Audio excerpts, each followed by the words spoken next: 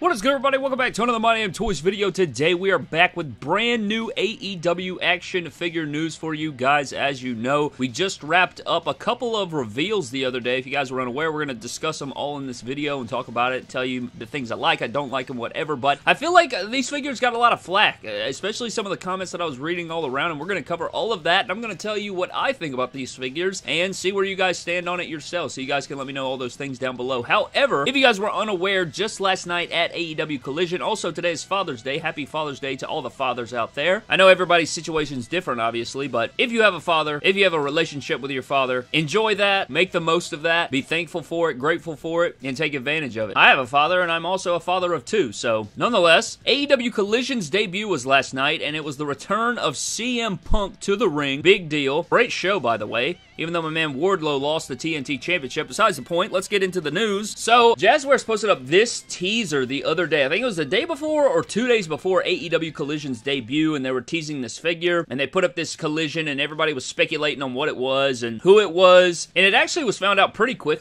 because what I did was screenshot it, and then I zoomed all the way in as far as I could, and then I screenshotted it again, and then I went into my apps, and I brightened it all the way, and you could clearly see the silhouette, a very familiar silhouette, and the silhouette was that of Samoan Joseph. Samoa Joe was the figure that was revealed to us, so I knew it the day before, but it was cool to see the figure finally revealed, and we wanted to check it out here. So taking a look at this Samoa Joe figure, man, a lot of people were dragging this figure. You know, this doesn't look like Joe. This looks horrible. This looks horrific. The hands are tiny. He looks horrible, terrible. What all the different things. This figure was getting a lot of flack, but I feel like I'm in the minority here when I say that I actually like this figure. I'm actually enjoying this figure. If you guys were unaware, Mattel actually released, I think, like 5 or 6 Elite Samoa Joes. We had the Elite 43. We had the GameStop exclusive in, like, the yellow. It was like the Destroyer exclusive or something like that in the yellow and black. Then we had the Elite 56 in the green and black. Then we had the Survivor Series Elite in the blue and black. And then we had the 2-pack with the Rey Mysterio, which is arguably his best one with, like, that head sculpt that it had. Very similar to this one. And then we had the Elite 64, which was also an upgrade from the Elite 43. So we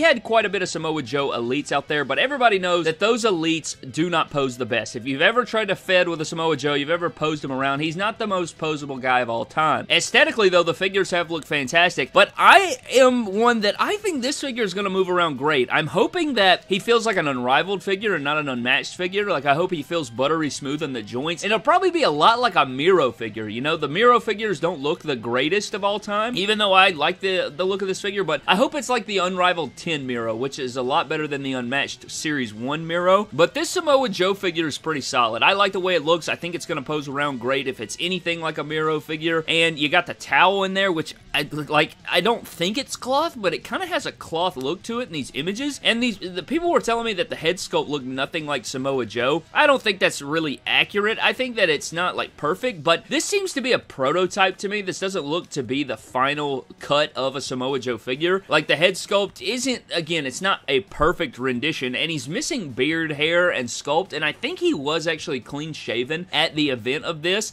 And if that's the case, I'm either going to have to get somebody to sculpt a small beard on there, or maybe I'll paint like a 5 o'clock shadow on there or something, because I think adding a beard would help this guy tremendously. But I still think the figure looks good, and if you guys were unaware, Samoa Joe looks like my Uncle Tim. So me and my brother, we've always called Samoa Joe Uncle Tim because he looks like our Uncle Tim. So anytime Samoa Joe comes out on TV, I always say, oh look, there's Uncle Tim, and all these different things. So that's a running joke. So anytime Samoa Joe posts something, you need to put Uncle Tim in the comments. But everybody was dragging this figure, man. I mean, I got a lot of negative comments and feedback on this figure, so I'd like to know where you guys stand on that figure. It is Target exclusive, by the way. It's a Target exclusive Samoa Joe action figure. It's going to come in the red foil, which is very cool because now both the upcoming Target exclusives are in red gear and they have the red foil, so they look really aesthetically pleasing, similar to Sammy Guevara. So maybe that's like an ongoing thing in the AEW Target exclusives. They're going to be in red gear moving forward. Like Adam Cole's in red gear, this Samoa Joe's in red gear. But moving on to our next figure, a lot of people were speculating that this figure may have been canceled, and we're looking at the Ring of Honor Luminaries Unmatched Series 8 CM Punk figure. Now, you guys know we are on AEW Unmatched Series 7 with Death Triangle and Hook and Thunder Rosa. So that's the set that we're on right now. However, in Series 8, a lot of people were worried that the Ring of Honor Punk was discontinued or that it wasn't coming to fruition. But since CM Punk was just on hiatus there for a little bit, he was out like, what, 10, 11 months, his figures were just, I guess, paused momentarily. Maybe that had something to do with the long gap in between figures. I'm not entirely sure, but it does look like we are going to be getting the Ring of Honor Punk. You have him in the yellow trunks here. I actually like the way this figure looks a lot. This is like my favorite iteration of Punk outside of like WWE debut Punk. Like, of course, we love our Summer of Punks. We like different value, you know, different versions of Punk, but if I had to chalk it up, I would say that this and like debut, like first year of WWE CM Punk was some of my favorite work from him. But a lot of people were also dragging this figure like, oh, head sculpt's going to be trash, you know, these Luminaries collections suck, look at Owen Hart, look at Jericho, blah, blah, blah. So, I don't know, like, are those fair critiques? Maybe on some instances, you know, it wasn't the Owen Hart gear that we wanted. The Jericho figure was easily, like, the worst unmatched figure they've made so far, so I guess it does have some substance to it, but the Sting Luminaries collection was great, even though it really wasn't a throwback, so it'll be interesting to see where this Punk lands, but nonetheless, whether it's the head sculpt sucks or whether it's good, hopefully, like, from the neck down, it'll be good. Like, I like that formula. It feels really good in hand when you, like, you know, we have the dog collar match, the Blood and Guts ringside exclusive figure. It felt really good in hand, so I'm imagining this is going to be the exact same figure with a different head sculpt and different paint apps and deco,